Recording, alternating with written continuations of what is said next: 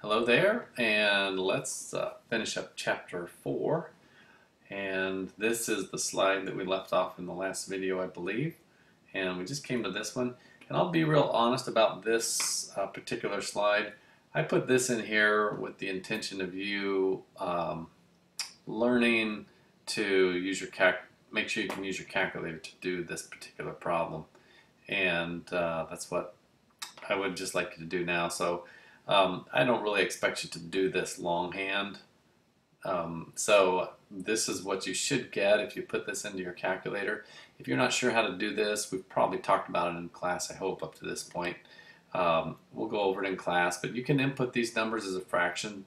If you look for the A, B over C button on your calculator, if you bought that Texas Instruments TI 30X2S that I've probably talked about in class, you can just put that in times and you should get that. Remember that means that 6 repeats on and on and on. Same thing right here, you can use this fraction button, put into 2/3, and you can just put that in. The point of the slide is if you did have to figure this out by hand, which would be quite frustrating, you would have to follow the order of operations where you would do the multiplication first, the division, because the division is to the right, you would do the multiplication first. First, you would do this second, and you would do this third. Okay, but we just want you to be able to put this in the calculator. So if you would do that, and this is what you should have come up with. Again, that 6 is repeating there, which is what that bar on top means. If you're not sure how to do that, bring it to class. We'll get it worked out together in your time this week. And so let's move on to the bottom of page 11 is where I am now. And let's talk about estimating. And in this particular problem, it says, well, which of the following is the best estimate of 4.8 times 52? So basically what we're wanting you to do is just think what would make sense to round these numbers off.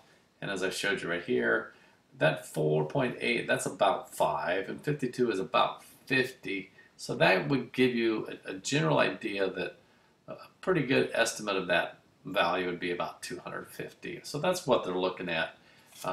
If you get into estimation questions like that, or like this one here, same idea that 309 is about 300, that 199 is about 200, so a good estimate there would be 100. Again, it's the type of thing you would do if you were in a hurry, you were doing some quick math in your head on the run.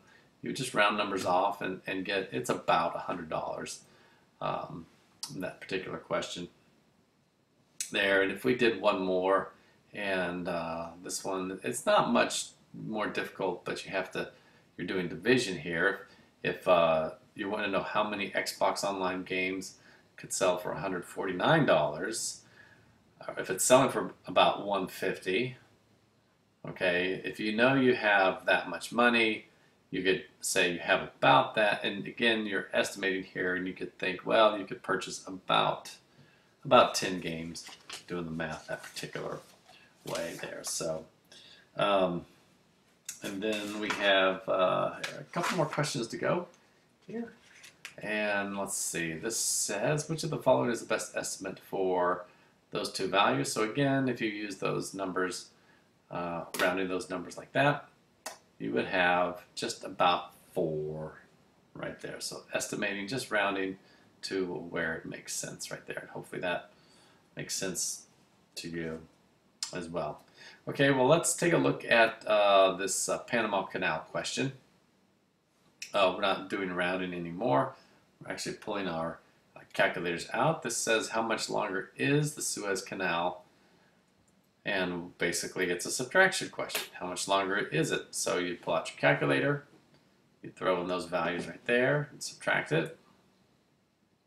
And it's 69 and 2/10 miles longer right there. So really what you're doing, as long as you can input the numbers correctly, you have to figure out that that's a subtraction question there. Okay, let's continue on to page 14 in your notes. We have a question that says the IRS allowed a tax deduction of 37.5 cents per mile for mileage driven for business purposes. What deduction in dollars would be allowed for driving 9,143 miles. Well, one thing that this book does that you just need to be aware of, that this particular notation is in cents. Okay, that's 37.5 cents. So it's 37 pennies and half a more penny right there. Where what we're used to seeing is dollar signs, where it would have been 0.37, about 37 cents, and they go ahead and take it out to another half cent right there. But that's really what we're used to. But if you see this symbol right here, that's actually talking cents. Like, here's a more simple example. This 25, that's 25 cents. That's a quarter. Okay, or you could call it 25 cents like that, where you have the decimal, where it's really talking about dollars. Okay, so if that helps, what we would have to do here is realize that, hey, you're getting 37.5 cents for every mile. So you want to know how many is that. So you're going to multiply those two numbers together, which comes out to that many cents. Now remember, that's cents, not dollars. So if you want, oops, I overlapped a little bit in my PowerPoint there. But if you wanted dollars right here, this would make more sense to us right there. Either one of these answers would really be okay there. Sorry about that overlapping of the equal sign, but I think we'll be okay with that there. So that's what we're looking. It's a multiplication question. That's the main thing you could figure out. And just put it in your calculator at that point there. So bottom of page 14, car loan payment. $7,382.52 is to be paid off in 36 monthly payments. How much is each monthly payment? Well, this is a division question right there. Okay, you have the money is being divided into 36 payments, so it comes out to be $205.07. And hopefully that makes sense for you. So again, the nice thing about Chapter 4 is if you've got the basics down as far as how to turn these into math problems, then you just use your calculator. The computation is kind of taking, hopefully, your stress down because you've got your calculator to help you with that. Okay, this is our last page, I think. Yay, page 15. Let's wrap this up.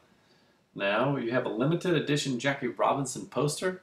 The dimensions are 19 3/10 inches by 27 4/10 inches. Find the area of the poster. Well, that's a multiplication question.